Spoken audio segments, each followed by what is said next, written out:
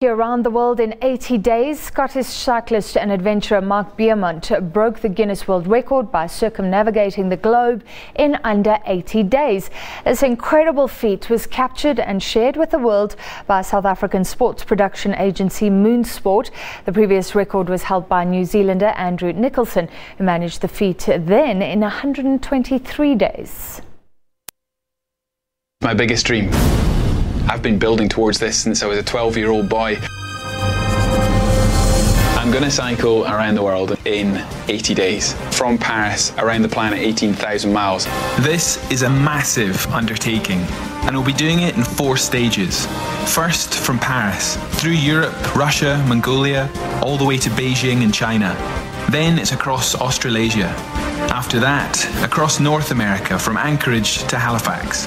And the final stage will be Lisbon, through Madrid and all the way over the Pyrenees to Paris, a total of 18,000 miles across the globe.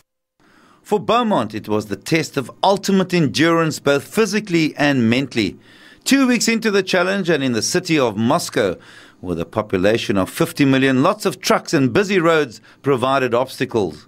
Beaumont hit a deep pothole, which threw him over the bike and left him badly injured. The critical thing for Beaumont was to stick to his pace through rain and cold and many punctures. Lack of sleep was an issue, getting up at 3:30 in the morning to start cycling at 4. I'm feeling it 13, 14, 15 hours into a day. It hurts. It really hurts. But there's nothing which stops me riding the bike and keeping the wheels turning. Mentally I can keep going, so physically I can keep going.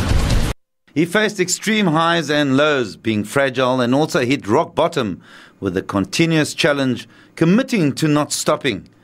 The MoonSport crew was also committed to 80 days non-stop, 16 hours a day of work in very challenging conditions to document the feat. Beaumont circumnavigated the world by bicycle in 78 days, 14 hours and 40 minutes. He used the journey to raise funds for Orchid Studio, a charity dedicated to uplifting communities through innovative architecture and construction, such as the Shabindu Hospital in northern Zambia. Craig Murray, SABC News, Cape Town.